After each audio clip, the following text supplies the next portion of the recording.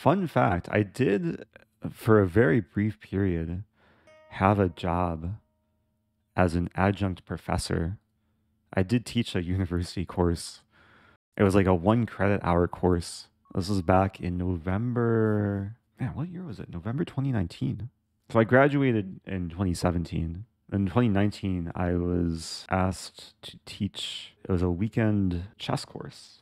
It was like chess for beginners. I counted for college credit. I was at Webster University.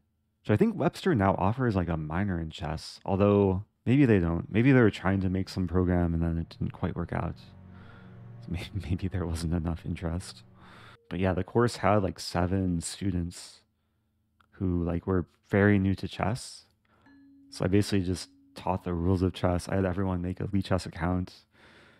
And by the end of the course, everyone like was able to play a full game and like knew basic ways to train, knew some chess history. I think it was a successful curriculum. No, I actually taught there was a follow-up to that course. So that course was called Chess Lab 1. Then there was a course called Chess Lab 2, which involved teaching actual members of the Webster chess team, which were mostly grandmasters.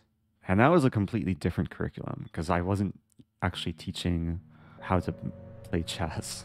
But that was a mix of like chess and technology, had some discussions about like health, how to optimize your physical and mental form. Also talked about how to like kind of turn chess into a career apart from just playing.